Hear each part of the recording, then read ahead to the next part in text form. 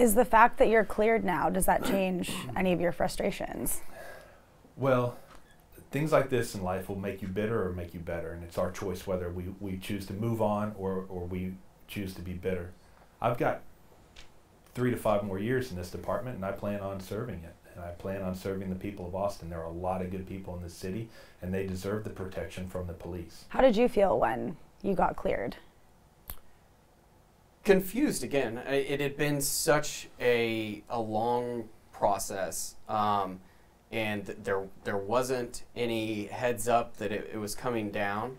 I was baffled when I got a phone call early in the afternoon to come have a meeting, and I think to this day that it had been a part of me for so long that it's almost a permanent scar. It's part of who I am now, and it's going to likely shape what I do going forward from this point.